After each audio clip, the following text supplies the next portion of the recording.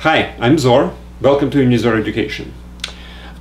This lecture is a part of Advanced Mathematics for Teenagers course presented on unizor.com, and that's where I suggest you to watch this lecture because there are comments and notes for this lecture right on the side of the video itself. So the website is a better source for watching all these lectures rather than YouTube or any other site.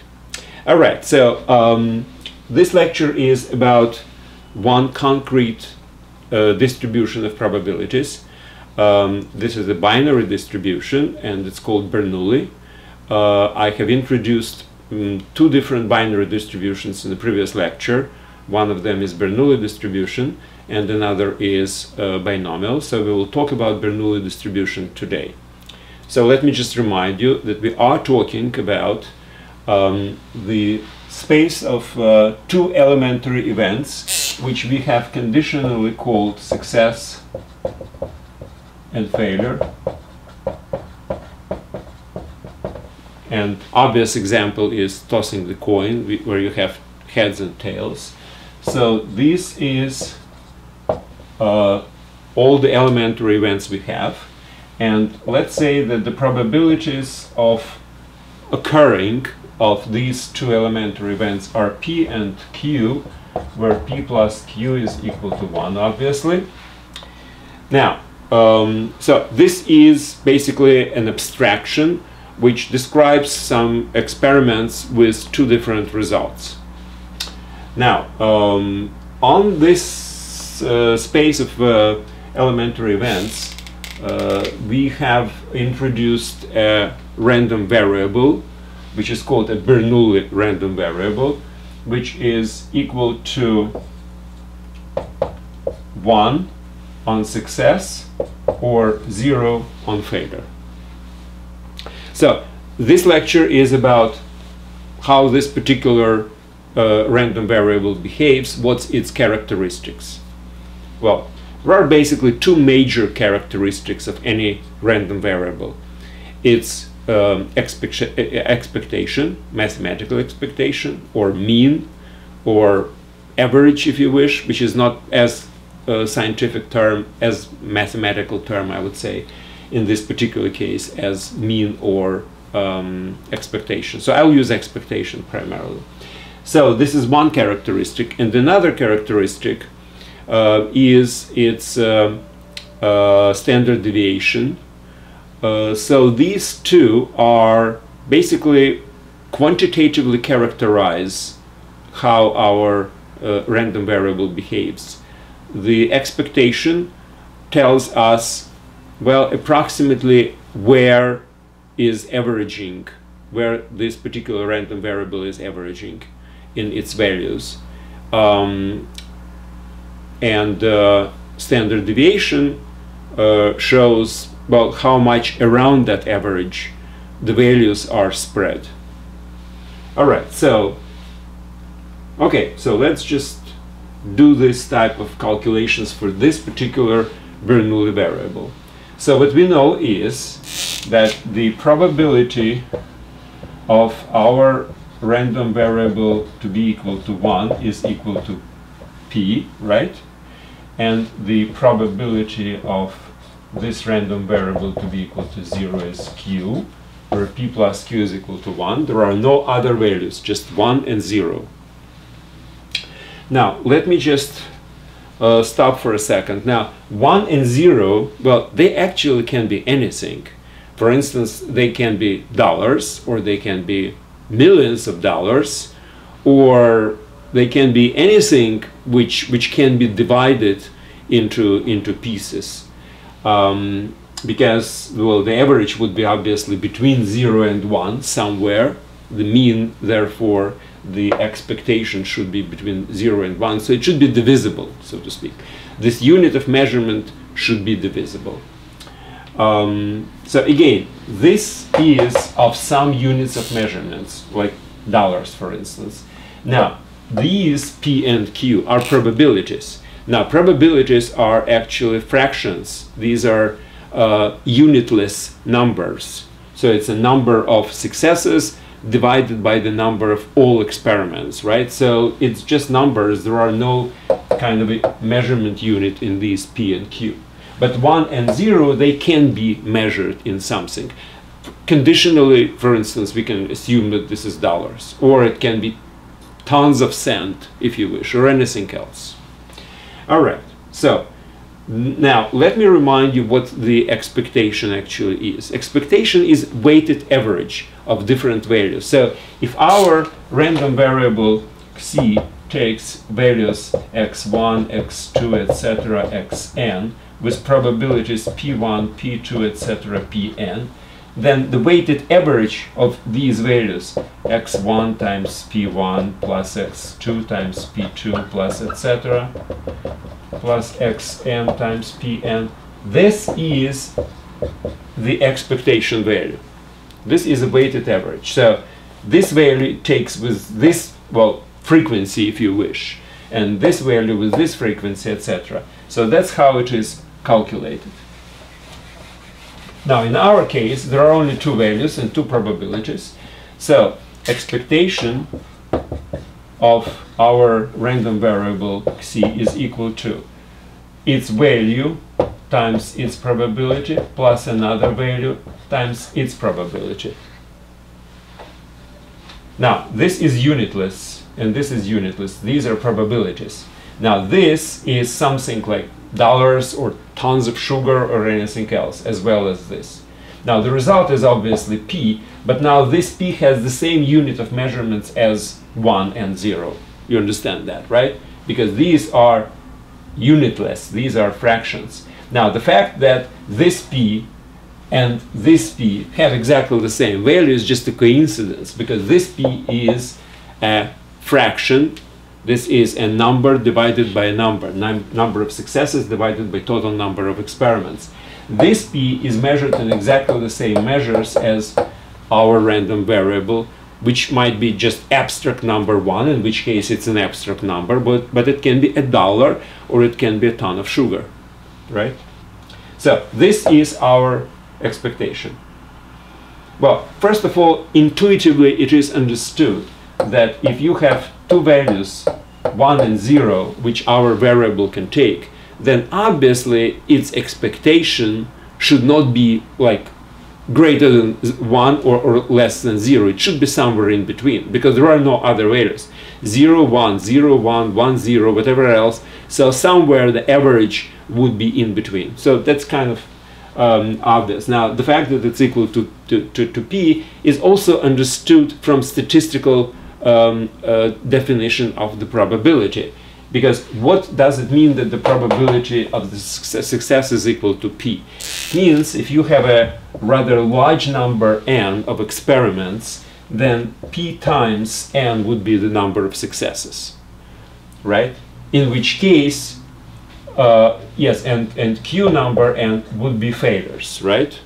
So if I will try to average my results, so if these are all the successes where I have the price of 1, and these are all these failures where I have a price of 0, and I will add them.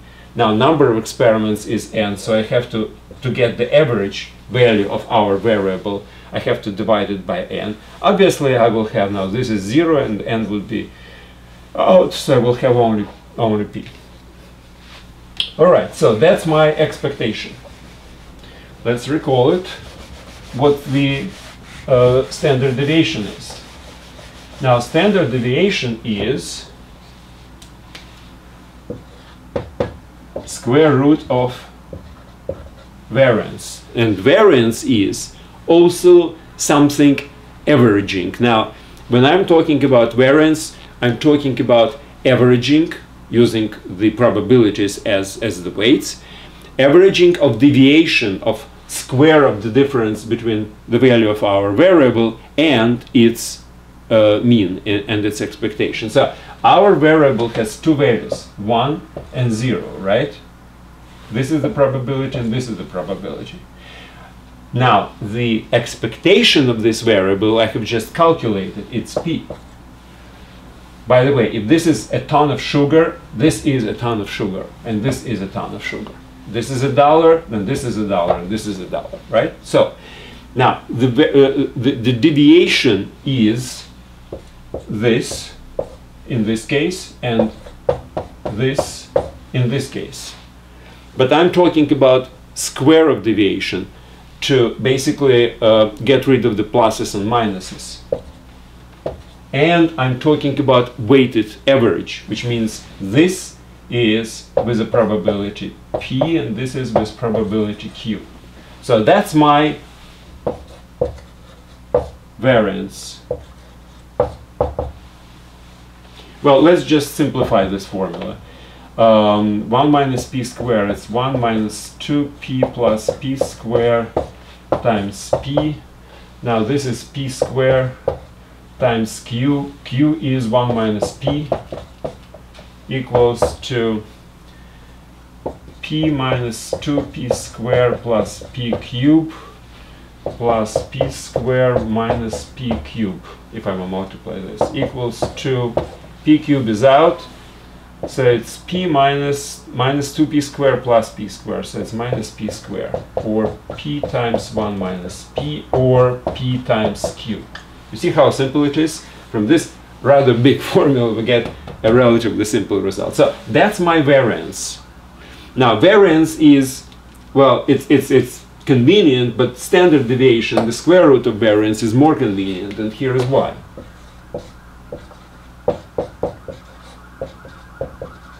Now, what are the units of measurements of this? Well, the same as this p, not this p, this p, and the same as 0 and 1 and this p, right? So this is actually square of the units of measurements of the numbers we are talking about. So if this is $1, this is $1 square.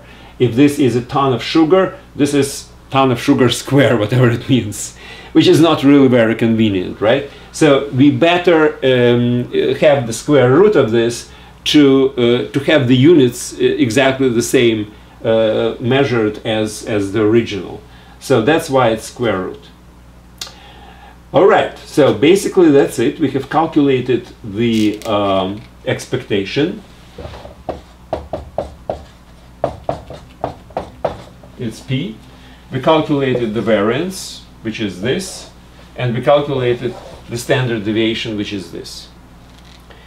Okay, now let me just give you a very simple example of this particular Bernoulli distribution, and I will not use the coin tossing, which is too easy. Let's use something a little bit more interesting. Let's say you are trying to guess the lottery number. So you have a lottery which is usually called 6 of 49, right? So you have the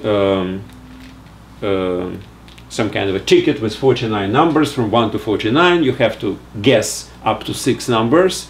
I mean, you guess 6, but up to 6 actually might be winning, right? So, and then somebody is choosing 6 numbers from some kind of a lottery device, whatever it is, and then there are certain numbers which are the same as those pulled from that device, and that's the winning numbers. And then there are some numbers you have chosen which are completely outside of that set, right? So you might win 0, 1, 2, 3, 4, 5, or 6 numbers, okay? So let's basically simplify the story. Let's say if you win, if you have guessed correctly 4, 5, or 6,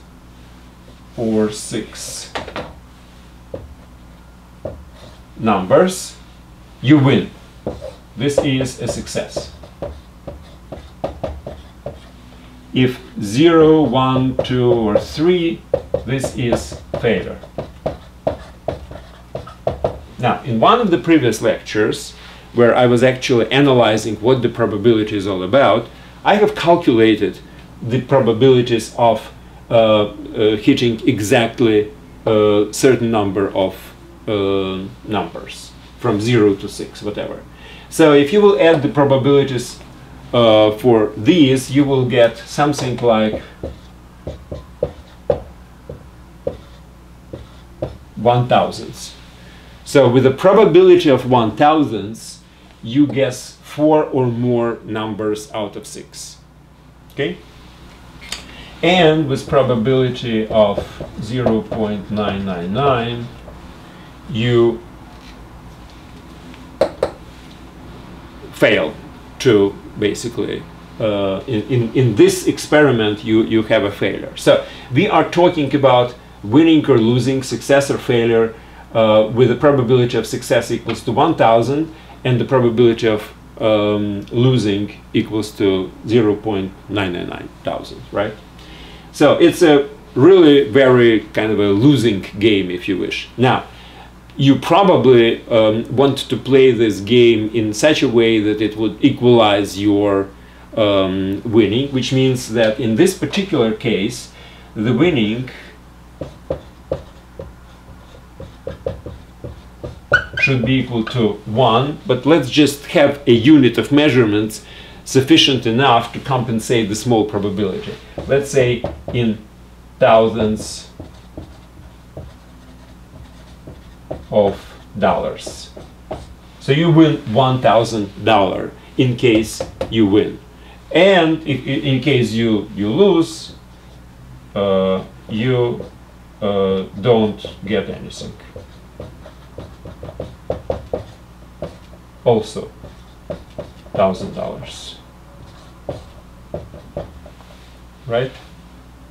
So basically it's the winning game for you. Either you win or you don't lose. That's okay. But in our case, this is just some kind of educational example. So let's just calculate expectation and the standard deviation of this Bernoulli trials. All right. So what's the expectation?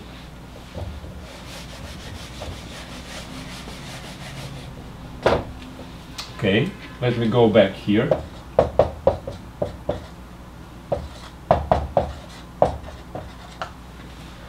That's what we have derived before, right? So the expectation of this game is equal to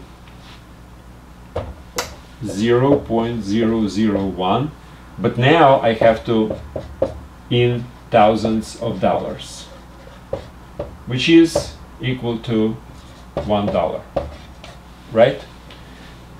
So on average in this game you will win $1.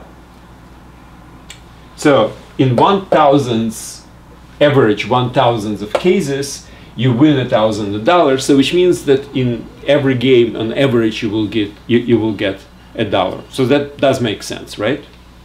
So we are averaging, right? So we are averaging. We play thousands and thousands of games, and on average every 1/1000 of that number we are winning $1,000. So that's approximately $1 per game. That's okay. That's kind of obvious, and intuitively you feel that this is the right answer. Now let's talk about standard deviation, sigma. Well, that's in our case it's square root of 0.001 times 0.000999. That's what it is, and it's equal to, well, I calculated before, approximately. That's what it is. Am I right? Well, this is almost 1, so it doesn't really matter. But if you will multiply 32,000 by 32,000, you will get approximately, well, a little bit less than 1,000 over 1,000,000. So yeah, it's about 1,000. Now again, this is in thousands of dollars. Which means, if it's in thousands of dollars, it's approximately, by the way, this is approximately, it's not equal, about $32, right? That's an interesting point, you see. The average is $1. That's your expectation, so average per game. So if you play millions of games, then an average you will be getting $1 from it. But the standard deviation is rather large. I mean, considering you have an average per game $1, it means that average deviation from this dollar can be really substantial if the average deviation is 32.